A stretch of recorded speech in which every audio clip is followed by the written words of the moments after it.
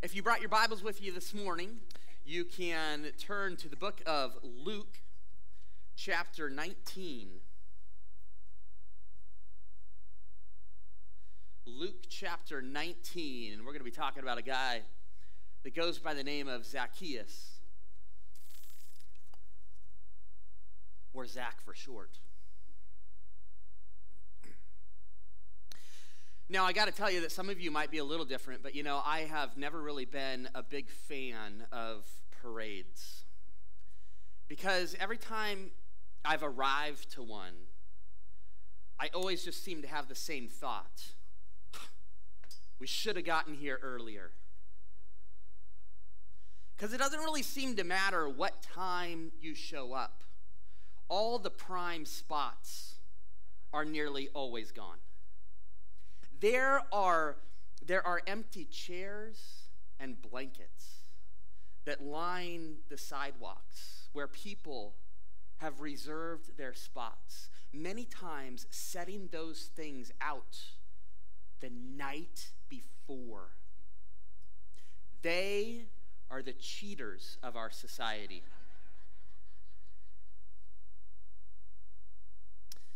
And whenever arriving after a large crowd has already formed, well, you do the best that you can to fight for a vantage point in which you can get a glimpse of the best parade floats that Medford or Central Point has to offer. But no matter, of course, the young kids, well, they always want to see what it is that's passing by. And so if they're not able to get one of the prime spots along the curb, well, a lot of times you'll be able to spot them towards the back of the crowd, sitting upon mom or dad's shoulders.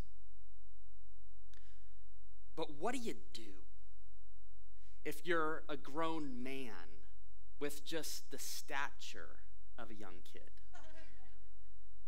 Well, that was the dilemma that Zacchaeus faces in Luke chapter 19, as this parade route traveled down the main street of his hometown, Jericho.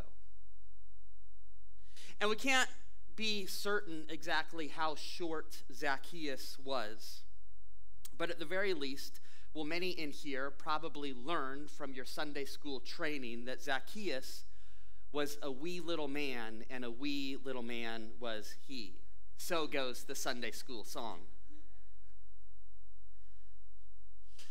And he must have been shorter than 5'10", because we know that that's how tall Jesus was, which just happens to be how tall I am, so we know that that is God's preferred height for humanity. Sorry, I just made that up. But Zacchaeus was a short guy who's going to have a wild encounter with Jesus, because this impromptu parade was being thrown in Jesus' honor. In Luke chapter 19, Jesus has begun his final journey to Jerusalem, where he knows that he has the cross waiting for him. And he had to pass through Jericho in order to get there. And so if you're following along with me in Luke chapter 19, beginning in verse 1, it says that Jesus entered Jericho and he made his way through the town. And there was a man there named Zacchaeus. He was the chief tax collector in the region, and he had become very rich. Now that gives us just about all we need to know in order to really sense the tension that must have immediately been felt on the street when Zacchaeus dared to make himself a part of the crowd. Oh, he would not have gone unnoticed. As everyone waited for Jesus to pass by on the parade route, well, I imagine that Zacchaeus would have been audibly booed, or maybe just resentfully glared at, because this was the guy who had been robbing these people for years, See, they would have thought of him as being much more of sort of like a mob boss than they would a kind of IRS agent. The tax collectors that we read of in the Bible were, of course, a despised bunch. They were Jewish, and they collected taxes from their own people on behalf of Rome, which really wasn't so much the issue, even though everybody felt too heavily taxed by Rome. See, the issue wasn't so much in the taxes collected.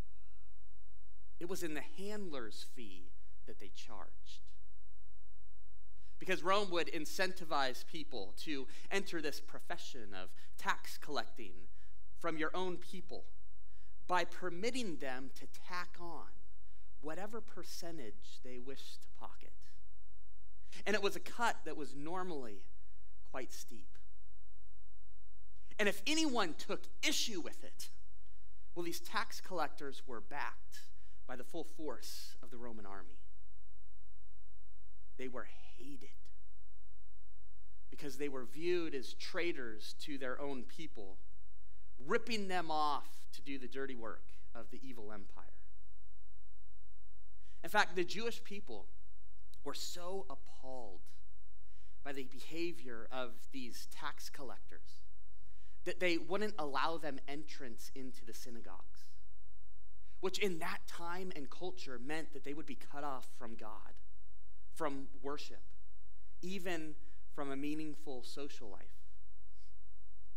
The moment they signed that contract with Rome, they would lose relationships, even being disowned by their own family and friends. And so we know this of Zacchaeus, that he was probably used to eating some really nice meals, but he was probably also used to eating alone. And you may have noticed in there, in those first couple of verses, that of course Zacchaeus wasn't just any kind of tax collector. Oh, no. He was like the CEO of tax collecting, holding down the title of chief tax collector of this region, which is really saying something. Because if you just happen to be like an aspiring tax collector, well, this is the city that you would be trying to get to. Jericho was known as a gateway city. It was located about 10 to 15 miles outside of the capital, Jerusalem. And all of the roads that connected the eastern cities to the capital led through Jericho, making it heavily populated, a whole lot of commerce, and there were a lot of tourists, making it possibly the most heavily taxed city in the Roman Empire. And so to say that Zacchaeus was very rich, well, could have even been an understatement. And yet, even with everything he could ever materially want, we'll notice that he was obviously still spiritually unfulfilled. And so will be the case with us as well, that our hearts will never be fully satisfied by things. It's why Zacchaeus would dare to enter into and move among this crowd, where he would have been such an unwelcome guest. And then it says in verse 3 that he tried to get a look at Jesus, but he was too short to see over the crowd. And so he ran ahead and he climbed a sycamore fig tree beside the road, for Jesus was going to pass that way. And this would have been such a bizarre scene for the people to observe, because in that culture it was considered undignified for any man with any kind of social, respectable kind of status to be actually seen running. They just didn't do it. Or let alone climbing trees, as you might see little kids doing.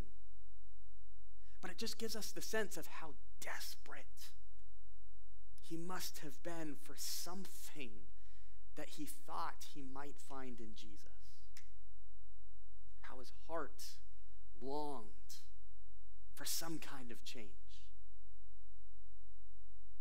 And we're not told exactly of what led to his curiosity in Jesus. Oh, this is one where I would have loved to know the backstory. But it was surely a curiosity that was placed in him by God. Because this encounter with Jesus certainly will not seem as any sort of just a chance encounter. But instead, much like a divine appointment that God will have set up. And so too, it'll often be our case that our spiritual curiosity comes from God. Chances are good, many of us could probably share some stories of how God sparked a curiosity in him. And we didn't really realize it at the time, probably. Oh, but now we can look back and we can see the people that just happened to come into our life at just the right time. Or maybe it was the conversation that just happened to take place when it did. It could even be the circumstances or maybe the event that just happened to get us thinking of the possibility of maybe a relationship with God. I was a middle school youth pastor for many years, and I'd like to think that I have nearly seen it all when it comes to sort of initiating or creating a curiosity or an interest in new relationships. Because the art of middle school flirtation ranges from very subtle to very bold.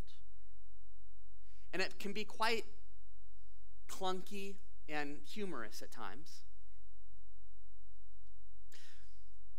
At first, a middle school boy, well, he might try to get the attention of a girl. And so he does the obvious. He pays her a compliment. Only the boys tend to compliment the most random of things, making them just kind of come off as weird and creepy. And the girls, well, oftentimes they will completely overdo it.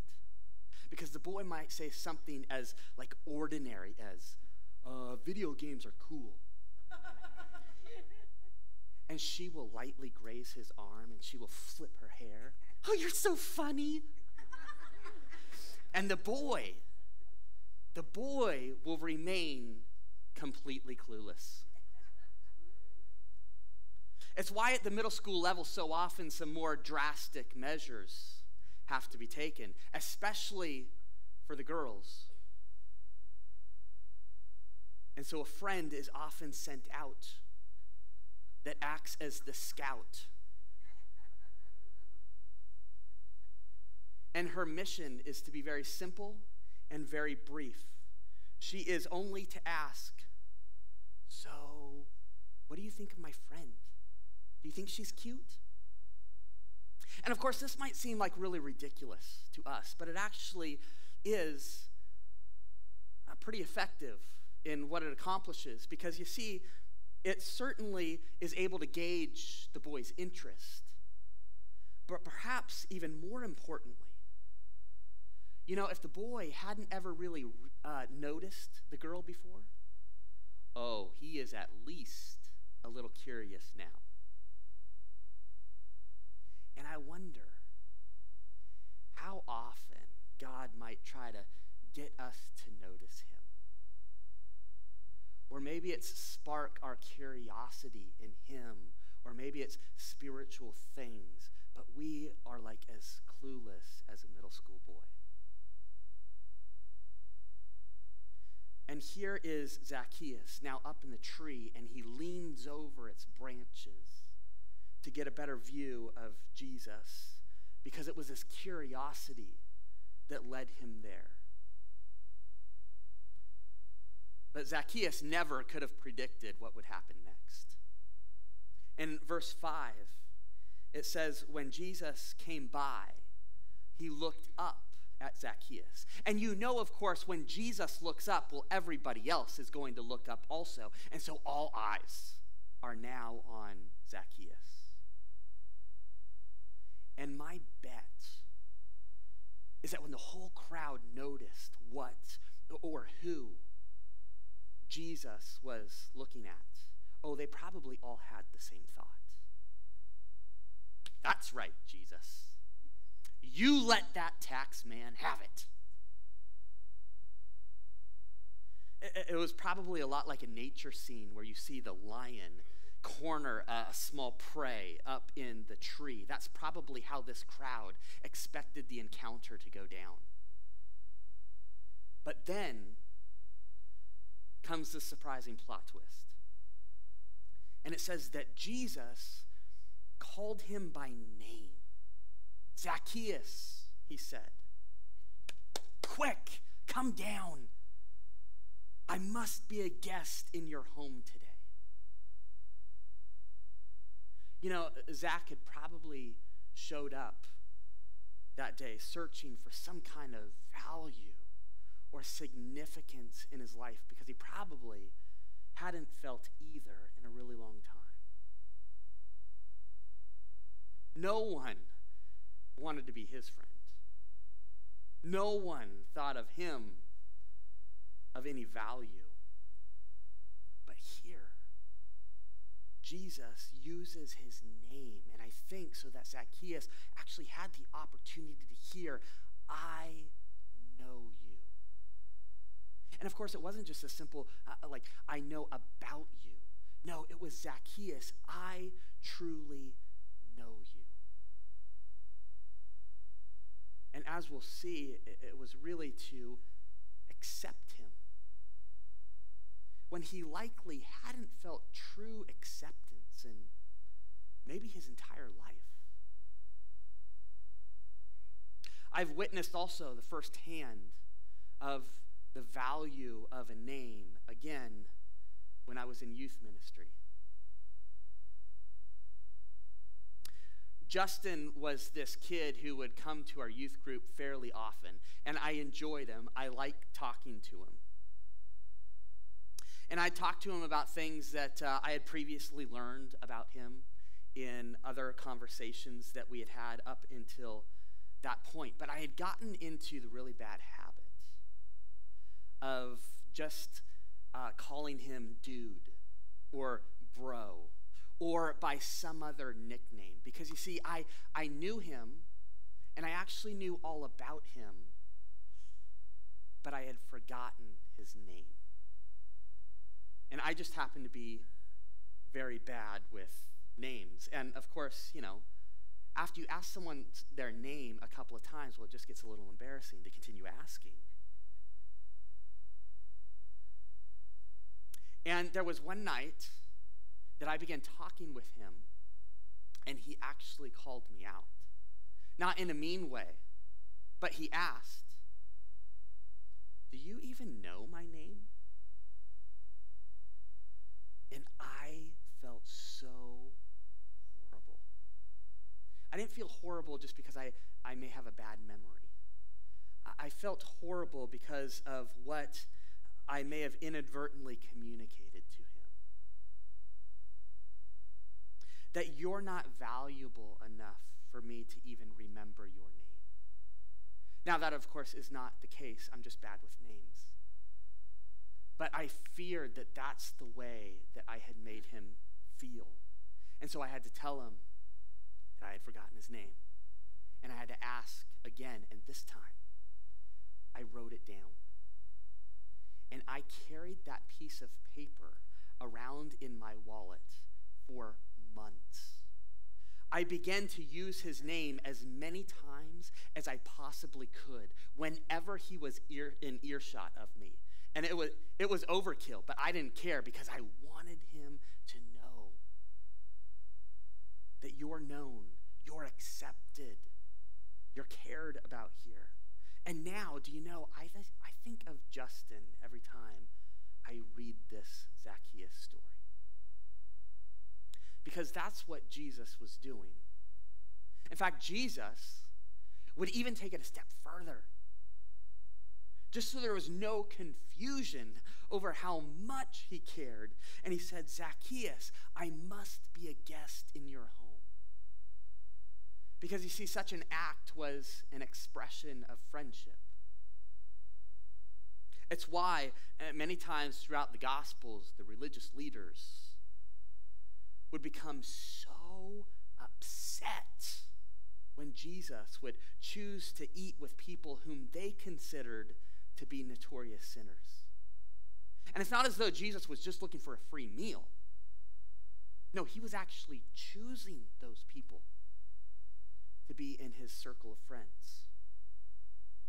And so Jesus' message to Zacchaeus, and I would say even us today, is this: I know you. I know what you've done. Let's be friends. It's a powerful picture of the kind of unconditional love that God has for us. Because the Bible makes really clear that we're actually all notorious sinners.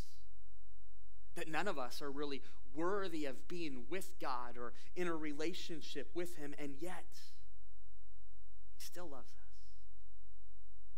And he's placed such a high value on us that he accepts us just the way that we are, the way that we come. In fact, look in Romans with me, Romans 5:8, it will be up on the screen there. It says, God shows his great love for us in this way, that Christ died for us when? While we were still sinners. Like is the case with Zacchaeus. Well, God doesn't require us to clean up our life before we come to him, as though we have to in some way earn our way to him. But he has invited us to be with him because of his unconditional love for us. It's a free gift.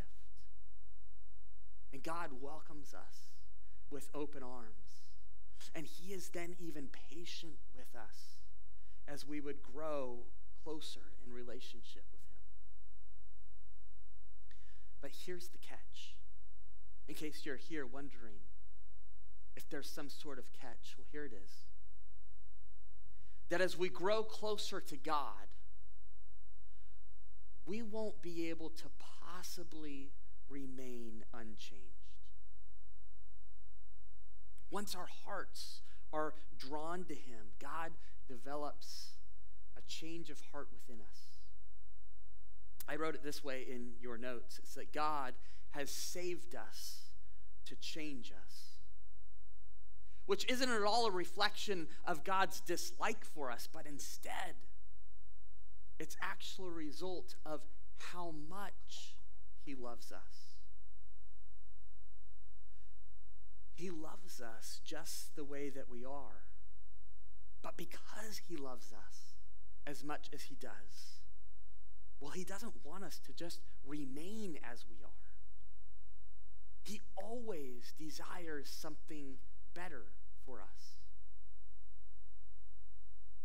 I think a parent can probably immediately relate to this because we will always love our kids just as they are. There's nothing they can do to change the way that we love them. But that doesn't mean that we're going to be thrilled if they always remain the same.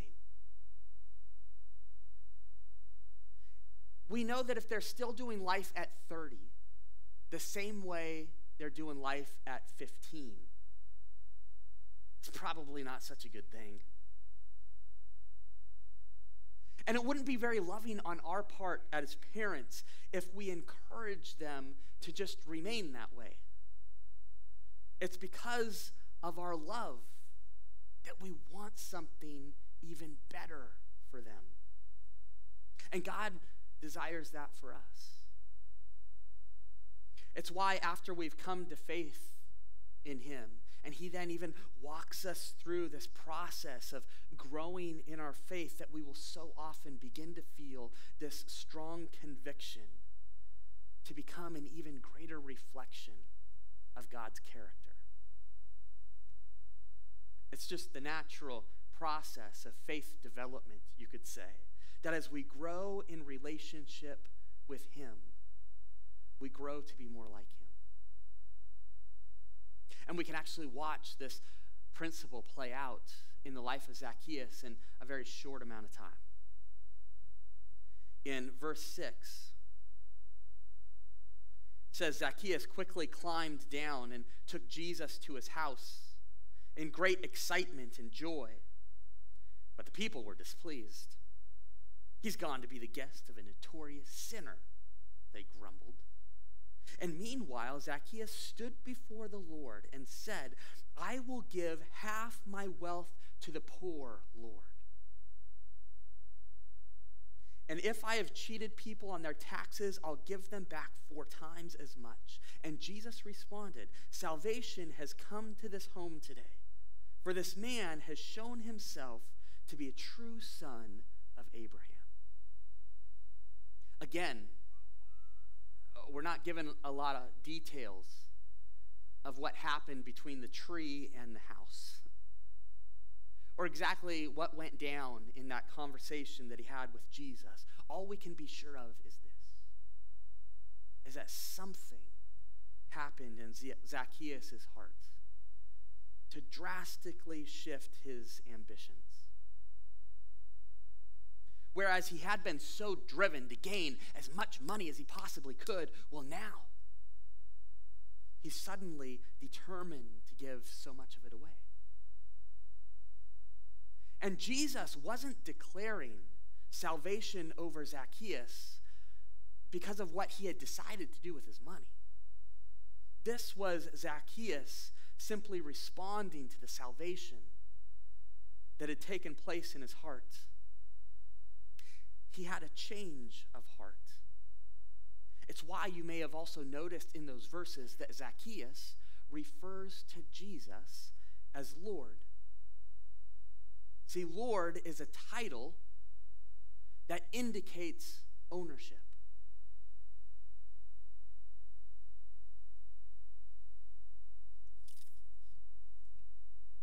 If we have declared God to be Lord of our life,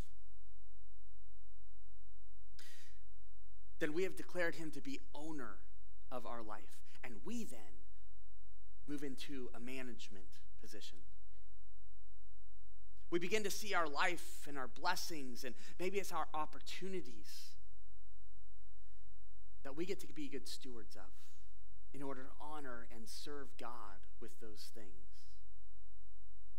See, just as any company, or maybe it's a team or an organization, will begin to reflect the personality of its owner, well, so too, when we begin living our life for God, we become a reflection of him. In Romans 12:2, it reminds us that we are not to copy the behaviors and the customs of this world, but that we are to let God transform us into a new person by changing even the way that we would think.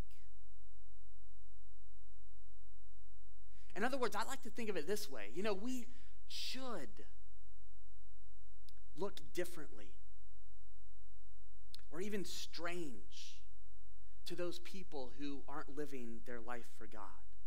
They should look maybe at some of our decisions or the way in which we would treat people, behave, maybe the things that we prioritize and think, well, that's not normal. When I was in college, every now and then, when we, out in public, when maybe there was a big crowd around, my friends and I would do sometimes this silly walk. And this all got started when one of the guys of our crew exposed the rest of us to this stupid little video that's really old, and it was done by Monty Python. And so I'm going to show you just a really quick clip of the video, because otherwise you may not understand. And the quality isn't great, but you can at least get the idea. Here you go. Time, please. Nice, ja. Go. Yeah.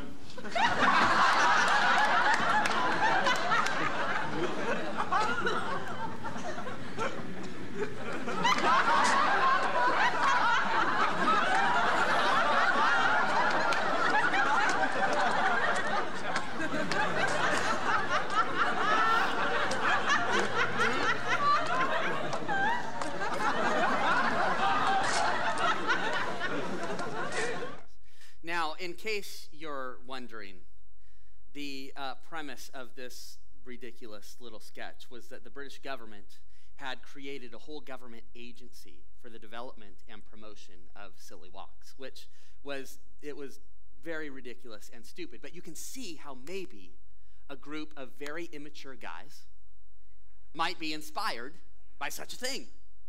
And so we developed the silly walk.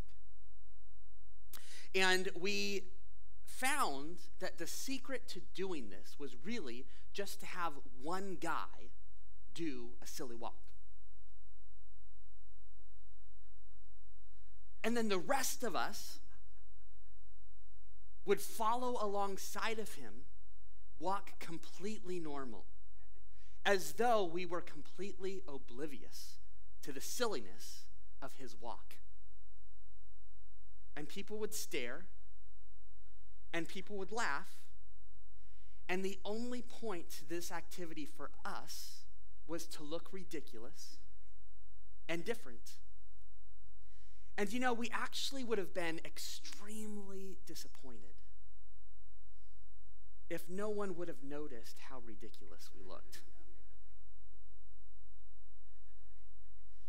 And I think that for those who are living for God's kingdom rather than this kingdom, you know, we probably should be really disappointed if others would just consider us normal by the world standards. This is a thought that often sort of stretches me, and I think that I've actually shared it before in another sermon. But I think if I were to suddenly stop believing in God, like I just decided that I was done with my faith, would my life look drastically different? Now, new employment, yes. But I mean in terms of like what it is that I'm valuing, or what I pursue, or the way in which I would treat others. Maybe my perspective on things or this whole world. And if we are uncertain that our lives would really have to change much if God were to no longer be present in it, then we're probably not allowing God to have a big enough effect on our life. Do you know, it could be that we've declared him to be Savior, but haven't really let him be Lord? Have we allowed ourselves to become under new ownership? As a result of Zacchaeus' declaration of Jesus to be Lord, well, he immediately looked drastically different to those around him. And I think his example shows us 4 ways that our heart will be changed as well as we too would pursue God as Lord. The first is that we will develop new values and priorities. As God changes our hearts to reflect his own, we will just naturally begin to care more for the things that God has a heart for. And do you know that God cares deeply about our hearts? In fact, one of the main ways that God seems to sort of shape our values is many times by challenging the idols that he sees in our heart. In the previous chapter of Luke, Jesus has this encounter with the rich young ruler. And he tells them that in order to really follow, well, he's going to have to give away all of his money and all of his possessions. Which hardly seems fair, does it? Because Zacchaeus didn't give all of his money away. It says he gave away like half. But you see, it wasn't really about the money. It was about the heart. And apparently, Jesus knew that because of what Zacchaeus had decided to do, well, he had obviously captured his heart. As Christians, we are to examine our hearts, Scripture tells us.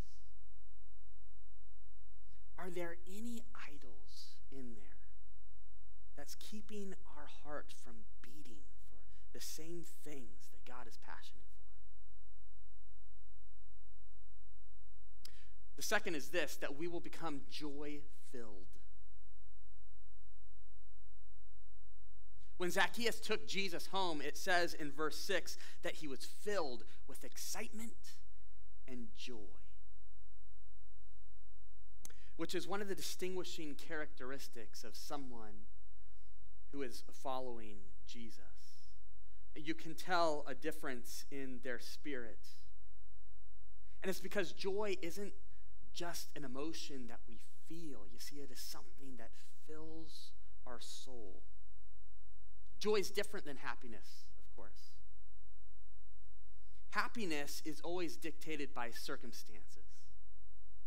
So if things go well for me, well, I find myself happy. And if things go badly, I'm not happy about it. But joy can be a constant in our life despite the circumstances. Because no matter what it is that we may face, we know that God is always this constant presence in our life. I really love the way that Rick Warren defines the joy that is available to all of us through a relationship with God. And I'll put it up on screen. I didn't put it in your notes, but he says, joy is the settled assurance that God is in control of all of the details of my life. The quiet confidence that ultimately everything is going to be all right. And the determined choice to praise God in every situation.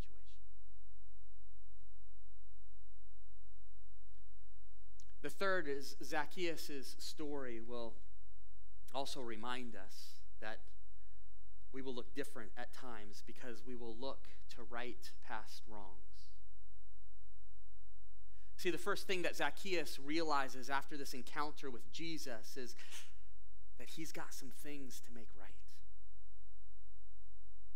And I wonder if it was even late that night, after Jesus had already left his home and darkness had set in, that Zacchaeus began to make the rounds to all the little mud-bricked houses that he had previously barged his way into and demanded payment. Only this time, rather than pounding his fist on the door, it just became a remorseful knock. A couple is woken out of sleep. The husband hears the knocks and he quietly slips out from underneath his covers. He covertly makes his way to the small little window in which he'd be able to get a view of the front porch.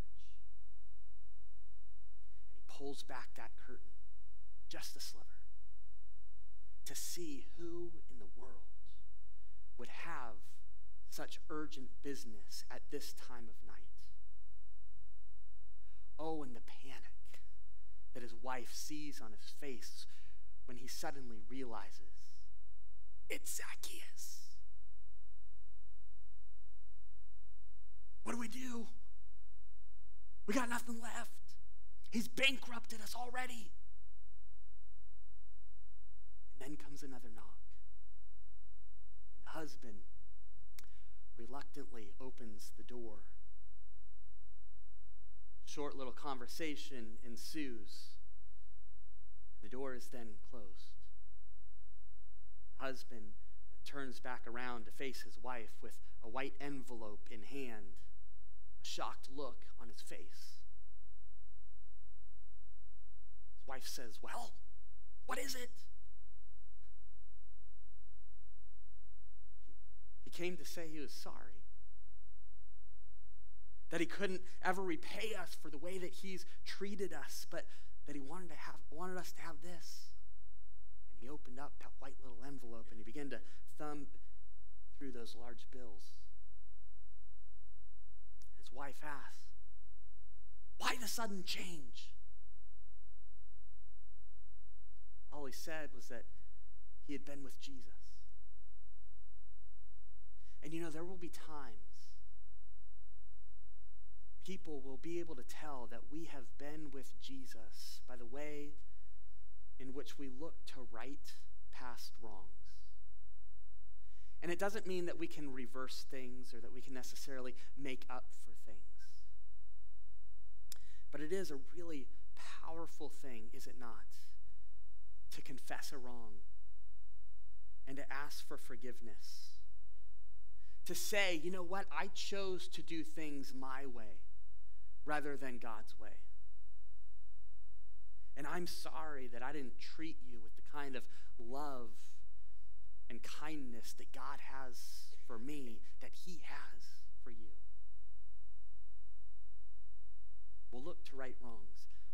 And the last is this, that we'll develop a heart for the lost. See, Jesus puts a bookend on this story by saying in verse 10, he says, "The Son of Man came to seek and save those who are lost." See, God cares deeply for those who have lost their way. And when Jesus, know this, when he uses the term lost, he never uses it in a derogatory way. In fact, whenever he says it, he uses it as a term of endearment. In fact, in Luke chapter 15, he tells 3 stories of lost things: a lost coin, lost sheep, and a lost son. And in each case, Jesus alludes to those things as being lost because they really mattered to the owner. See, we wouldn't normally think of something lost unless it has value to us. If it's not of value, we don't really think of it as lost. It's just gone. But God has a heart for the lost because he cares deeply for those who have lost their way from him. And God wants us to develop that same kind of heart.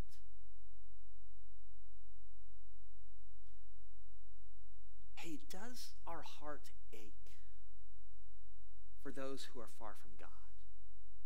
Are we loving them the way that Jesus does?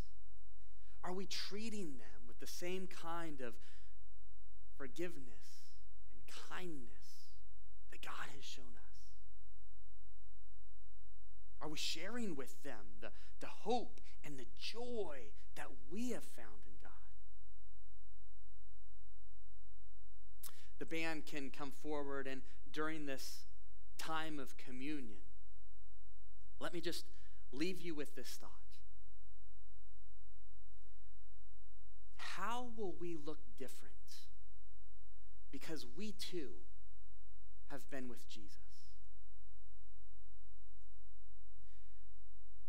At Journey, communion is this time that we get to be with God, to quietly reflect on what he's done for us, the kindness that he has shown us. And so we take the little cracker and the bit of juice, and we remember his body and his blood that he has given as a sacrifice for our sins. See, we remember that he gave his life so that we can have new life. And with that comes a change of heart. How will we look different because we too have been with Jesus. We'll give you some time to reflect over it with communion, and then we'll end with a song. Lord, thank you for the way in which you love us. So much so that you would accept us just the way that we are, but yet you want something so much more for us. Thank you for your patience and your love as we would grow closer to you. And Lord, I would pray just as a body here that we would become an even greater and greater and more powerful reflection of your character as we grow together and as we grow in you. And so, Lord, as we come to you with these elements of communion, we say thank you. Thank you for the life available through your sacrifice, Jesus. And we pray, God, that as we would hold these two elements,